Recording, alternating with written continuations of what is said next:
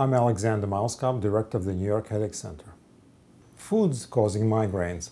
It's a very, very common thing for people to come and tell me that whenever I have a glass of wine or I eat a piece of chocolate, I will get a migraine. So most people with migraines know to avoid certain foods. The most common triggers are chocolate, as I mentioned, red wine, other alcoholic beverages, even healthy foods such as yogurt, bananas, citrus fruit, onions.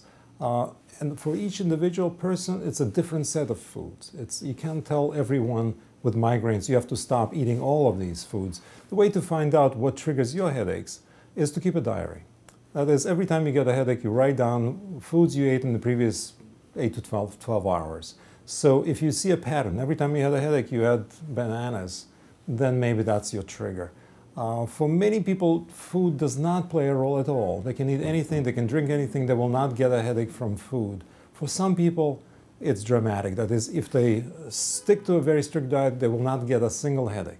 For most people, it's in between.